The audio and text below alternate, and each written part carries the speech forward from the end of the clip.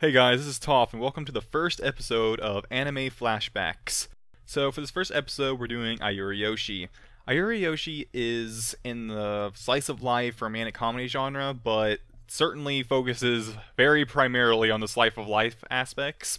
It has two seasons, the first of which is 24 episodes, and the second of which is 12 episodes. The story is about a college student living on his own who meets an array of different girls in a typical harem style, starting with his childhood betrothed, Aoi. Aoi moves in with him until circumstances change and he ends up having to move into a shed near one of her mansions. Through the first 6 episodes, and a whole array of other girls join them in the mansion, and they all live together. Starting from the left to the right, we have Takio, who is the big boob bespectacled clumsy maid, pretty typical character. Tina, the hick American party girl. Kaoru, of course, the main character, who is mostly bland, but at least has a pretty decent and interesting backstory.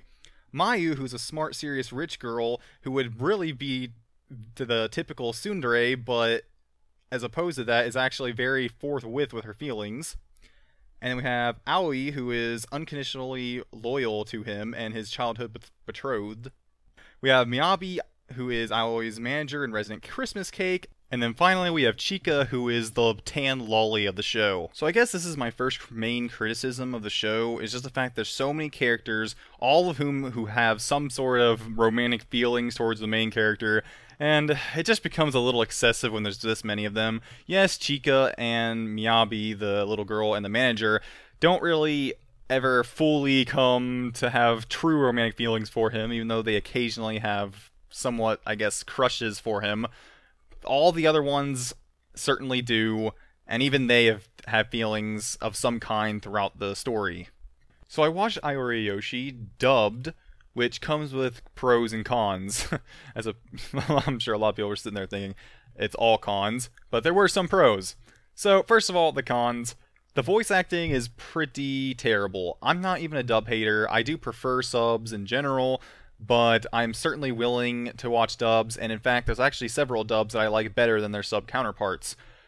But in this show, I don't think that would be one of them. However, the pro of it was the fact that I don't think I would have liked this overall anime much better, even if I had watched it subbed. And in fact, I might have ended up liking it worse because I would have had to pay so much more attention to it. At least with the dub, I'd have to focus on all the silliness at every single second. And to be fair, the dub cast, a lot of the lines are just downright cringy, and I'm sure they had no control over that. It's just hard to deliver a line authentically when the line itself is just so ridiculous.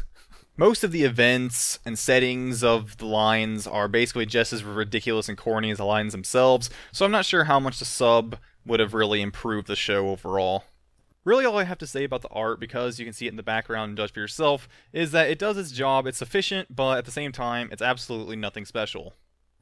So in sort of conclusion, Yori Aoshi, there's nothing particularly wrong with it. It doesn't have just glaring flaws that just cannot, for the life of anyone, be overlooked, but at the same time, it's just extremely average. It's a very average slice of life, and if that's what you're willing to watch, then that's great. Go ahead and watch it. And I would recommend it dubbed, again, like I said, even though the sub is probably better, at least you don't have to pay full attention to it. So if you're playing a video game, you just want to watch a relatively happy, mild show that you don't really have to pay attention to, then it's okay for that kind of setting. But if you value your time, I suppose, and you're actually sitting down just purely to watch a show, then I just cannot recommend it and definitely have to discourage it. In the end, it's just not that memorable. I had to go back because on my anime list, I didn't actually have that I'd watched the second season, so I had to go back and watch through lots of random parts of the second season before I remembered a scene that I knew for sure I had watched. So it took me forever to even remember if I had watched any of the second season. Even going through it again, all the scenes seem vaguely familiar, but all the scenes in the first one just seem vaguely familiar, so it's just, there's no real true moments that just really stick out, and it's just not a very memorable series. So in the description below, I will put a list of animes that I think are similar to Yori Aoshi, but are definitely better. In the parentheses, I'll put the main type of genre differences. A lot of them will be kind of, in high school, and have supernatural settings. So if you're really looking, if Yori Aoshi appealed to you because it's more, I guess, adult because he's in college and it's not at all fantasy, it's very realistic, then the two I would mostly recommend are Golden Time and Nana, both of which are a decent amount darker than Yori Aoshi, but I think are definitely worth it and are infinitely better. So anyways guys, that's all I have for Yori Aoshi. I'm glad to have been able to talk about it. I hope you guys enjoyed. This marks the end of the first episode of Toph Talks Anime Flashbacks.